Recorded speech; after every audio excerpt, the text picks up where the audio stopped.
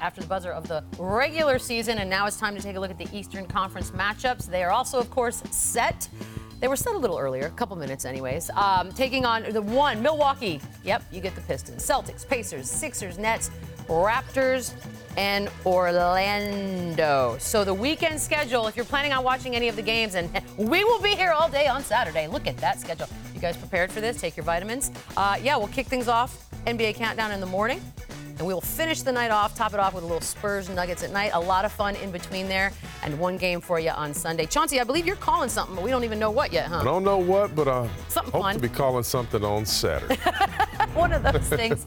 Let me ask you this. Giannis, Detroit, you now have to game plan for him. What can you do? Pray. You can pray. You can get on your knees and pray. They gotta do There's something. nothing you guys can do. Here's the biggest problem. plan? The biggest problem, and nobody can talk about this Detroit team better than this gentleman, Right. but Blake Griffin is banged up. Yes. That's the key. a I bummer. mean, to me, And you don't Blake wanna could have had a be big series. playing against Greek Freak. No, you don't. They're in trouble. I mean, Drummond will have a good series, but I just don't see an advantage anywhere on the roster, Okay. to be honest with you. So it'll be tough. I'm happy that the Pistons are in it. It took them too long to get in, but they got in. But this is going to be a tall order. So looking also at the Nets Sixers, I think that's going to be an interesting one in the East. And there's a question mark right now surrounding Embiid for game one. He's got the sore left knee.